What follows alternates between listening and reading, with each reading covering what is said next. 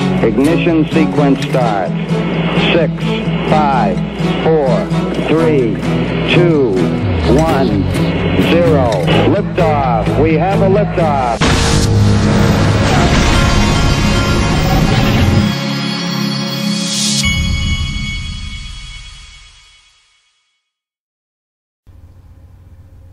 Hey everybody, this is the Digital Asset Investor, and this coffee's good, by the way. One of the coolest things that having this channel, one of the cooler things about doing this is that, and tying it in with Twitter, is that there are so many like brilliant people on Twitter. It makes my life easy because I can put their things on the channel, give them credit, and it makes me look smarter than I actually am. And here's one of those examples. Cryptopolis _X. This guy's really smart, and I heard Brad Combs bring this up, and so I went looking for it. I had not seen it yet, but I wanted to show it to you. I don't think I've seen this yet. He calls it the XRP dashboard. Has been updated. The long-term accumulation index declined slightly from 1.62 to 1.6. The volatility index increased slightly from 53% to 57%. Well, I was looking at this and I didn't really know exactly what he was doing here. And so I wanted to go to his website. So first I went to his website, and this is the first thing that you see. And for those of you that want to check it out, now, and this is not just for crypto, he does this for the stock market as well. But his website is strongmarket.com. But here he says market clarity. Technical analysis hasn't changed much in 100 years. Patterns fail more often. Alpha is getting harder to achieve. We took a different approach, using market data to identify anomalies in the financial markets is what one client calls market clarity. We call it data-driven technical analysis, and it doesn't suck. Now, again, I like to give you my disclaimer. This is not my cup of tea. I don't know this stuff. I don't study this stuff. But I am interested in reading and seeing some of the charts and different things and different analysis that some of the people that do know this stuff put together. And that's what he's done here. And I want to show you more of this. This was an interesting way of putting it. Or explaining what they do. He says, this what if section here, it says, what if? We started with a simple what if question. What if market participants are herding? In other words, small changes in market buying and selling by participants can trigger a herding effect, which results in the market trends we see over time. We developed our own algorithms and quantitative analysis on fundamental market data to track market buy-sell orders, and found herding to be an accurate description of the behavior by financial market participants. Well, if you've ever wondered if herding is a part of it, rewind to the market run-up in crypto in 2017. I've never seen more herding in my life. And by the way, before I move on to his XRP chart, I wanted to let you know that he and by the way, he's not paying me or anything. I'm just showing you this because he's taken the time to put all this together. So we should at least let you know that he is that he has a subscription model on here. And again, this is not just for crypto. It's also for the markets in general, like the Dow, S&P 500, NASDAQ. So here is what he's done on XRP. He's got an XRP market barometer, strong market EOD signals. And I like his write-up. Here he's got the XRP price, XRP long-term accumulation index. He says XRP is under heavy accumulation even as the price has declined. We saw a similar pattern in Bitcoin in April of this year prior to its advance. We expect a sharp upward movement in XRP at any time.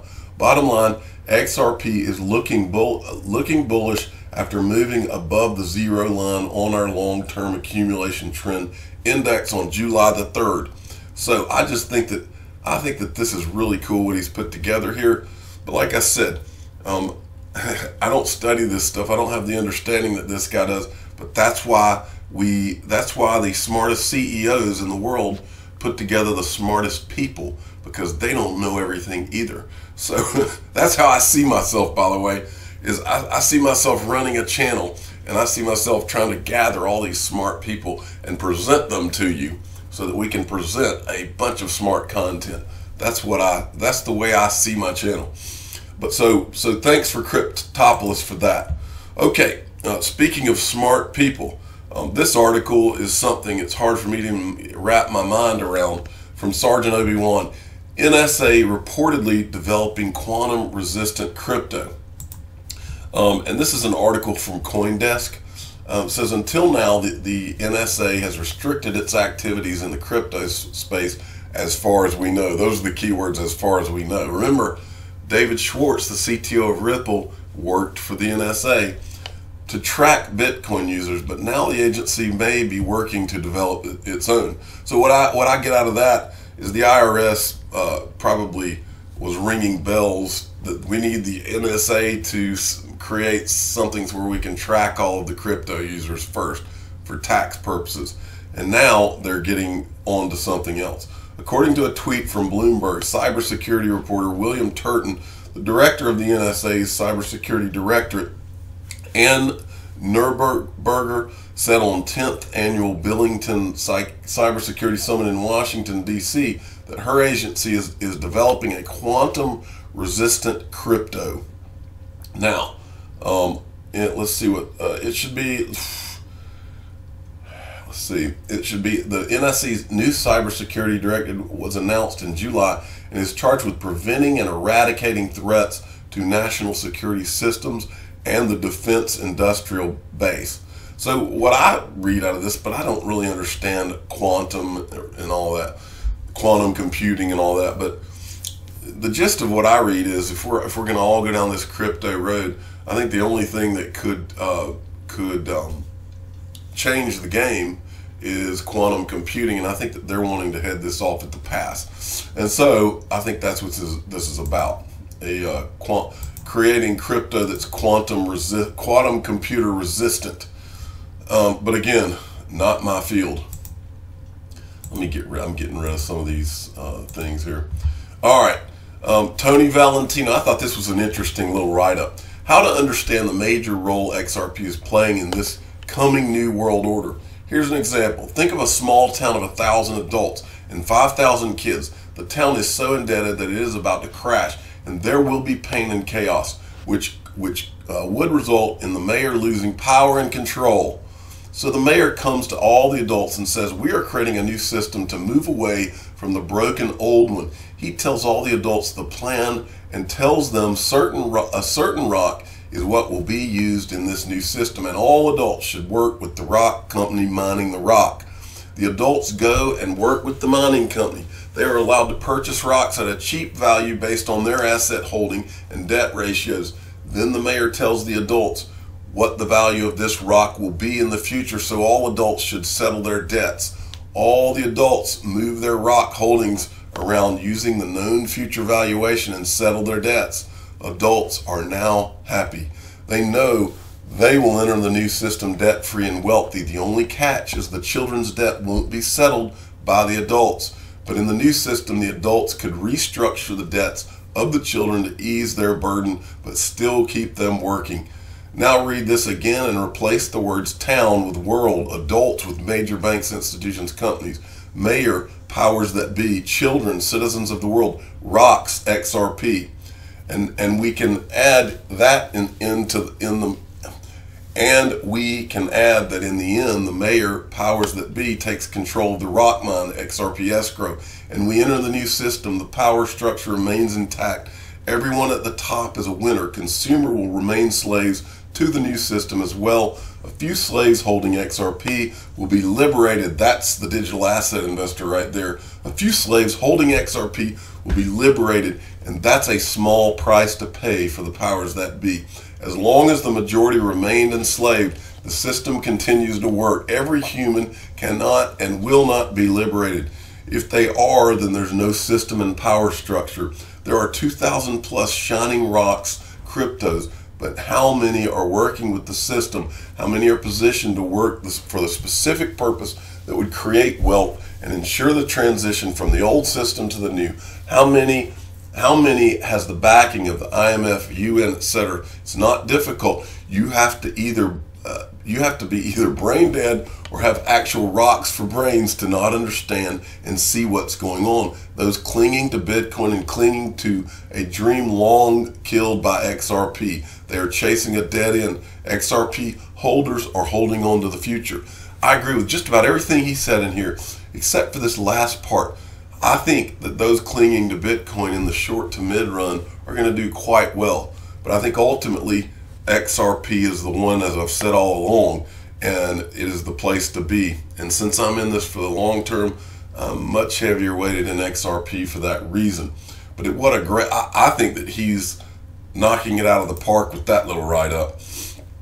Chinu Patel at Chinu Patel 29 sent me this.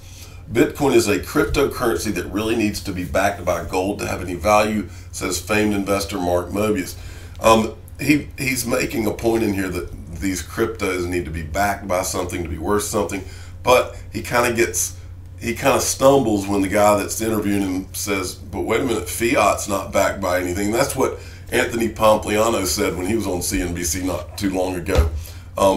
Fiat is backed by absolutely nothing as of when Nixon got rid of the gold standard, or at least U.S. fiat, and most fiats of the world. So why would you have any faith in the U.S. dollar? So basically the way I see it is, here's U.S. dollar and all these fiats that are backed by nothing, and they're telling you that they're worth something.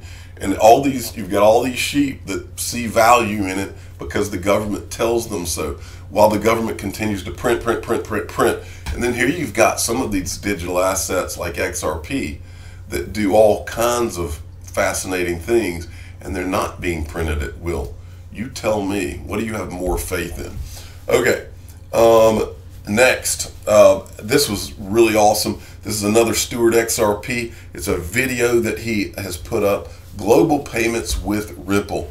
And this was very interesting here because the guy that's talking in this video, something that really caught my attention, they're showing Amazon, Uber, Seagate, and all these companies that are doing business.